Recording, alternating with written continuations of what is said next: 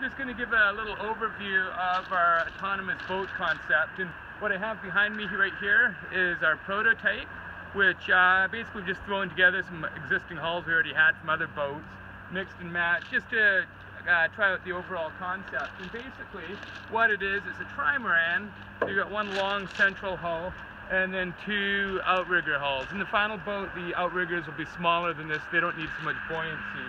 But basically we just wanted to check it out for performance. And the reason why we have this configuration, having the unmanned set so far back, is it'll actually, we have a self-righting system envisioned, which I won't be getting into now. But this overall shape and configuration allows having a large deck. So we're going to have doesn't have the deck right now, we're building that next week, but it's going to have a large deck over the whole thing, which is going to have the solar array. So basically it's going to be a slippery form, as in it's going to move easily through the water, have a lot of surface area in order to have the solar panels, and it will be self-righting and seaworthy. That's what we're striving for. Now I'm just going to show you the propulsion system we have here, the underwater profile, and basically we've just got a cheap trolling motor. Just right now we're going to later have a custom brushless motor, but just to check out some of the hull concepts. But you can see with the actual profile that we have of the keel is meant to do a number of things. And basically the number one thing is protecting the propeller and the rudder. So basically when seaweed comes along, or ropes or anything else, it will get pushed down. And we also have, I'll show you in a bit, but a fin that goes out both sides of the propeller. So the propeller basically is completely protected with this. As you can imagine, if you're running over a branch or a stick, it's just going to run like that and miss the propeller altogether, especially when it has the additional fins going on. Like I said, this is not the propeller we're using. Now the rudder, you can see back here, it's built into the whole unit, and it's not the most effective style of rudder. Of course, having it going down farther is going to be more effective in the turning, but it is completely protected. So again, when seaweed comes along or anything else, it's not going to snag up in that rudder. And that's the sort of balance we're trying to achieve, to have the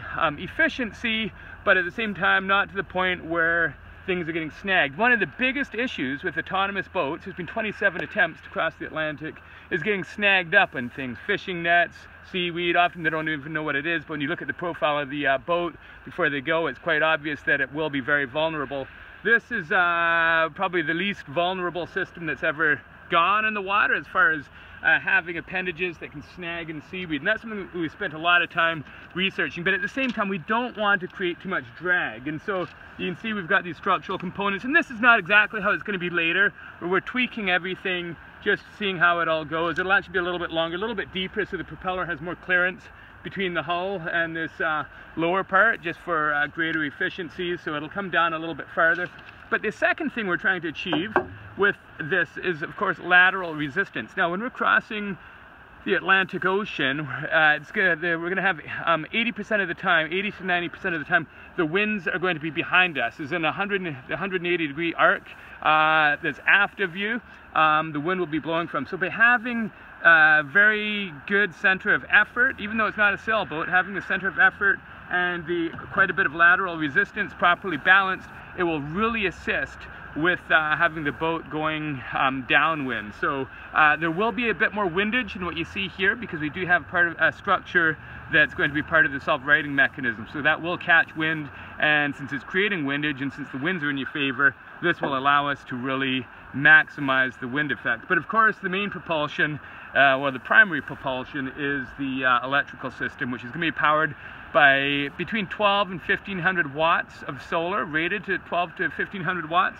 which we estimate will be realistically probably an average of about 110 to 130 watts a day on average, 100 per hour, that is. So day and night we'll have a lithium-ion battery bank, and if all goes to plan, we should be able to move the finished boat at about 4 knots with 80 watts of energy. So hopefully we'll be able to keep it at an average of about 40 knots. That's what we're striving for, and that's in sort of average summer conditions with a mix of cloud and sun. And of course the solar panels will have spray on them, everything else, so they're not going to be working at their maximum efficiency.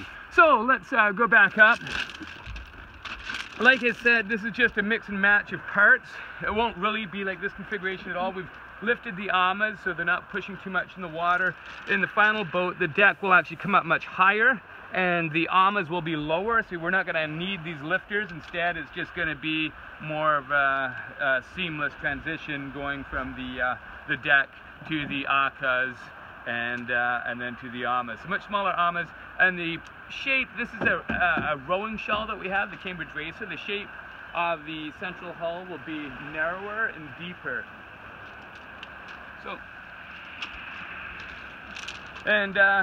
So yeah, this prototype that we have here, since this is actually just one of our rowing shells, it works out quite well, because I'm just going to be inside it.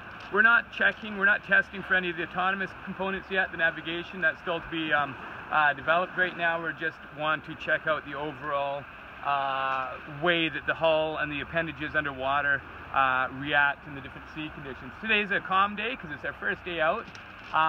Once we create the deck, the large deck, we want to put that on before we do the rough water trial, so we get a full idea of how the overall configuration will react in big wind and waves.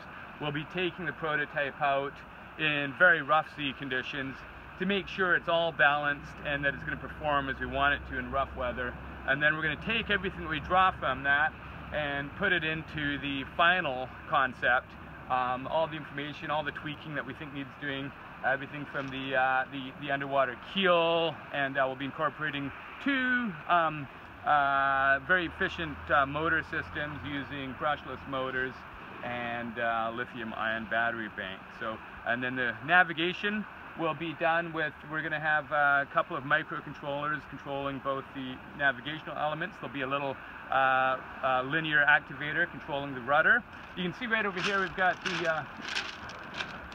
a little stick in the rudder. It'll be a similar system to this. This is the tiller coming off the rudder itself, and basically it'll be shorter. There'll be a line going forward, very little resistance in that, and the linear activator will be more in the center of the boat where it'll be less exposed to the waves coming over. At the same time, it'll be heavily protected.